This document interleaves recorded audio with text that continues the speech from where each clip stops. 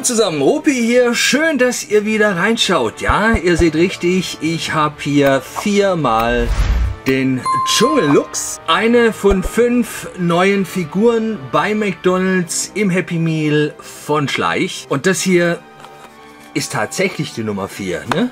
Darum viermal. Nein, Quatsch. Ich möchte die Figur wahrscheinlich repainten. Vielleicht sogar ein paar Variationen und eine möchte ich aber so lassen, wie sie ist.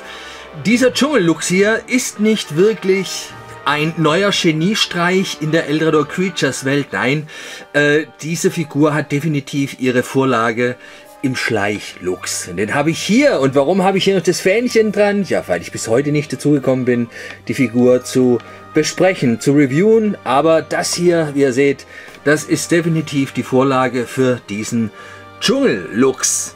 Ja, hier halt in der normalen Fassung. Ob die Figur genauso groß ist wie unser Dschungelluchs, ob der Dschungelluchs auch die Details hat wie der normale Luchs, außer den vielen Höckern, die ihm hier aus dem Buckel stehen. Das werden wir sehen, aber erfahrungsgemäß sind die Happy Meal Beilagen eher ein bisschen einfacher gearbeitet, einfacher umgesetzt. Ja, wir werden uns das jetzt hier im Video anschauen. So, die 3 tue ich auf die Seite und den hier schauen wir uns an. Verpackung haben wir uns auch schon angeschaut. Wie schon gesagt, ist die Nummer 4 von 5 Figuren der ersten Linie. Es kommen ja noch mal 5. Da müssen wir allerdings bis zum Juni warten. Das Ganze hier wieder in Seidenpapier eingewickelt und bin sehr gespannt. Ich sehe den jetzt zum ersten Mal. Okay. Hier haben sie das Maul geöffnet und so, ja, Reißzähne hingemalt. Okay. Ja, der Hammer. Die 3 Donnen sind tatsächlich transparent. Ja, ich schmeiß mich weg. Das haben sie hier tatsächlich aufmontiert. Ist also nicht ein Guss. Dann haben sie hier noch so eine verschlungene Liane dran gemalt. Oh, sogar noch über den Bauch drüber. Jetzt sieht aber... Wow, das ist ja der Hammer, ne? Das ist ja der Hammer, sehr schön. Also ich muss sagen, das ist doch gar nicht mal so schlecht. Ihr müsst hier natürlich Abstriche machen. Die Figuren sind qualitativ nicht ganz an dem Niveau wie die Tiere, die offiziell von Schleich kommen. Ich habe ja auch kein Schleichfähnchen und ich vermute, dass die Figuren einfach McDonald's produziert hat unter Lizenz von Schleich. Darum wird hier McDonald's auch als erstes genannt auf dem Stempel. Ne? Unten ist dann Schleich. Und ja, die Figur ist halt inspiriert durch diesen Luchs. Ne? Das ist also mehr als deutlich. Auch die Stellung der Pfote. Ne? Ihr könnt sehen, auch der Kopf, die Barthaare seitlich, allerdings das Maul hier links geöffnet, rechts ist es geschlossen und ja, er hat natürlich entsprechenden Fell und hier stehen noch diese Stacheln raus, die ja eigentlich giftig sind und die möchte ich eigentlich gelb repainten. Ja, ich glaube, das werde ich machen, genauso wie beim Dschungelungeheuer. Einfach noch ein paar Details hier rausholen und ja, aber ich muss sagen, ich bin jetzt hier erstmal positiv überrascht. Warte mal, was die Größe angeht, sind die tatsächlich auch gleich. Ja, aber apropos, wenn wir schon dabei sind, der luchsige Dschungelluchs hat hier eine Höhe von 5, ja, so um die 5 cm und eine Länge mit der Vorderpfote 9, nicht ganz 9,5 cm. Also ich bin hier wirklich positiv überrascht, kam auf dem Produktbild nicht ganz so gut rüber. Also hier oben, die Stacheln sind definitiv transparent. Ich mache mal hier meine Lampe an und Hals dahinter. Könnt ihr sehen, wie schön das hier durchscheint entsprechend, ja, das hätte ich nicht gedacht. Das ist doch schon mal sehr positiv. Die Augen haben sie hier komplett gelb gemacht, raubtiermäßig, keine Pupille, ja, so sieht's aus. Hier das Gelb fließt ein bisschen auf die Schnauze über, das ist nicht ganz so sauber gedruckt. Wir werden es aber noch mit einer zweiten Figur vergleichen.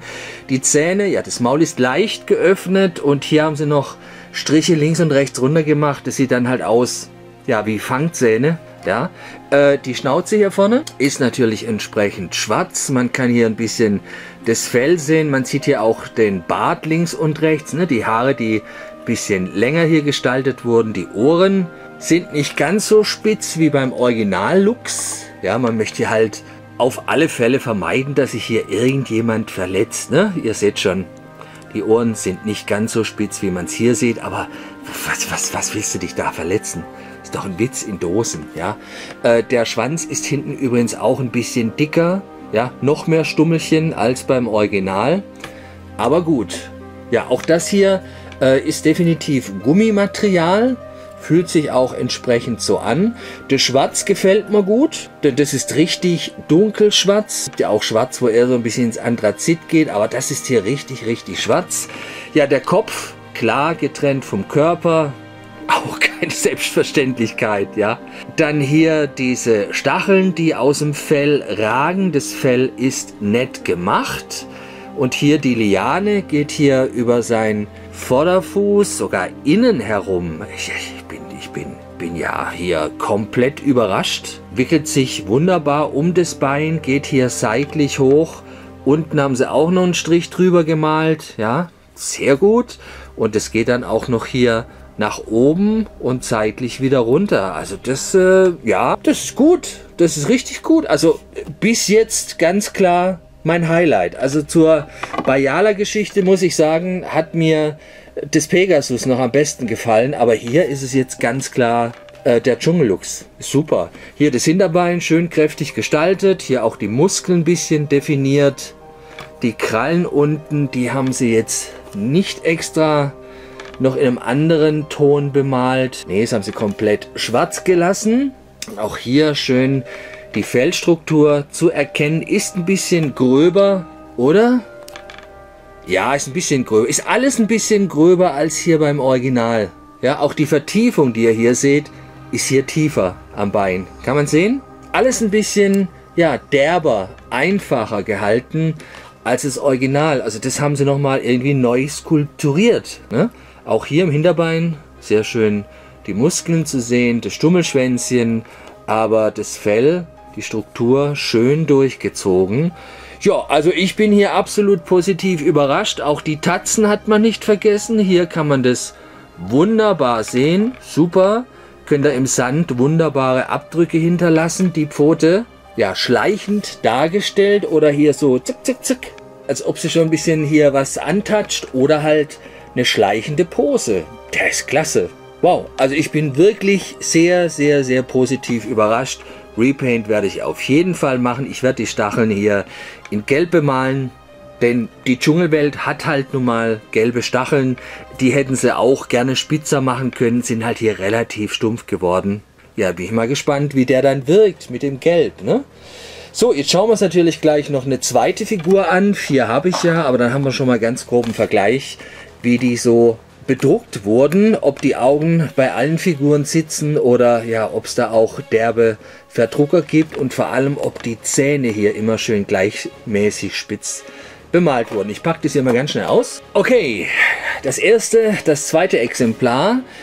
Die gelben Stacheln sind gut montiert. Also ich sehe jetzt hier keine unangenehmen Klebequetscher seitlich rausgucken. Oder ist das Ding... Ja, nee, das ist schon montiert, oder? Denn beim geflügelten Babylöwen, da war ja quasi das Ganze transparent gegossen. Und sie haben es halt bemalt. Aber ich denke, das wurde schon montiert. Ja, aber verdammt gut gemacht.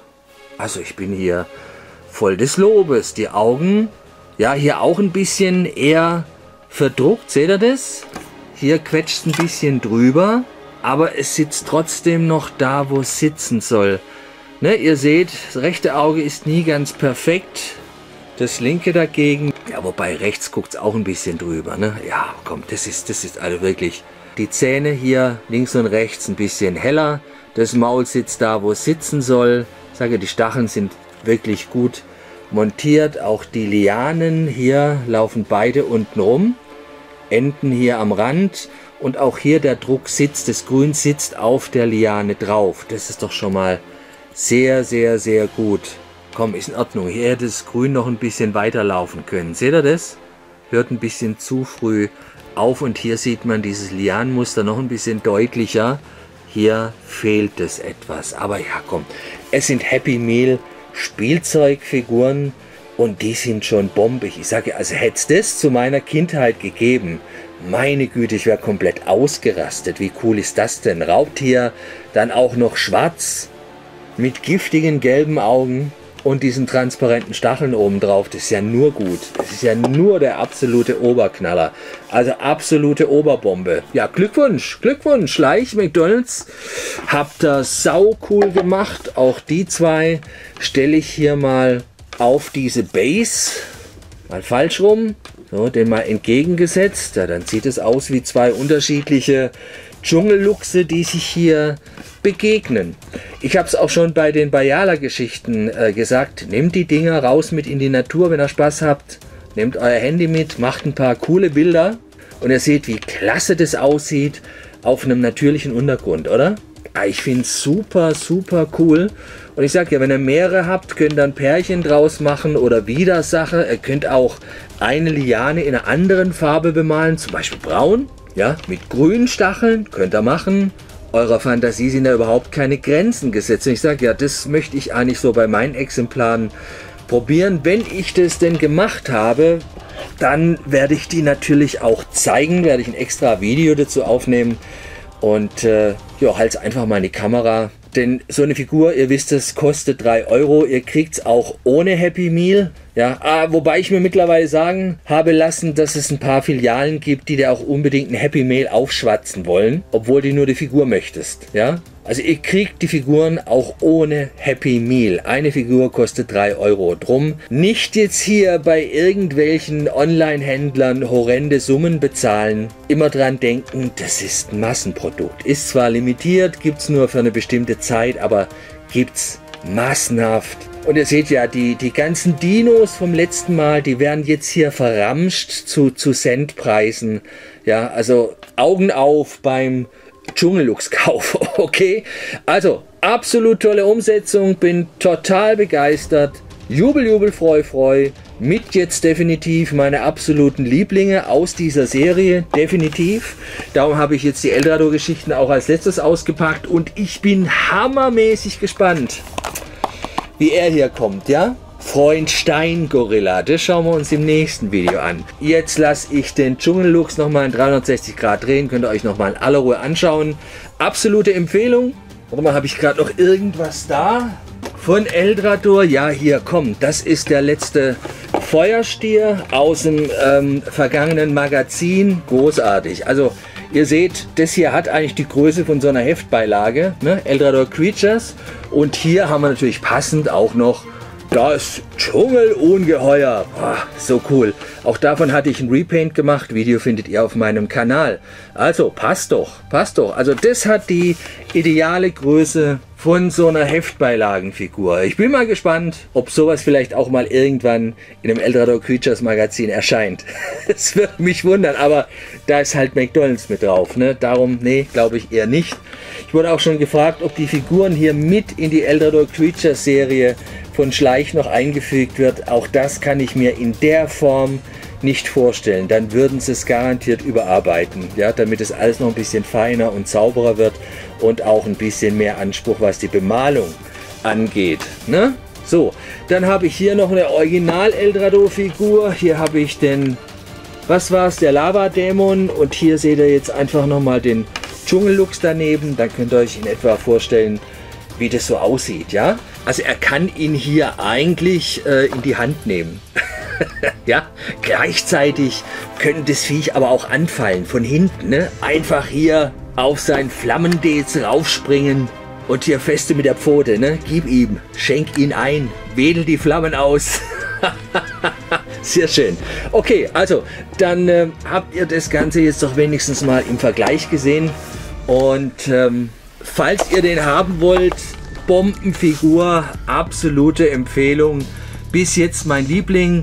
Daumen hoch, das ist klasse geworden. Wirklich. Gut, dann würde ich sagen, ja, noch viel Spaß beim 360-Grad-Dreh. Wir sehen uns wieder im nächsten Video mit dem Steingorilla. Ganz viel Spaß mit eurem Dschungelluchs. Wünscht euch der Rupi. Yay!